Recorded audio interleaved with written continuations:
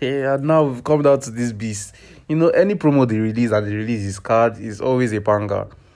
This guy is insane. 98. Nah, it's too much. That's crazy. 99 passing is horrible.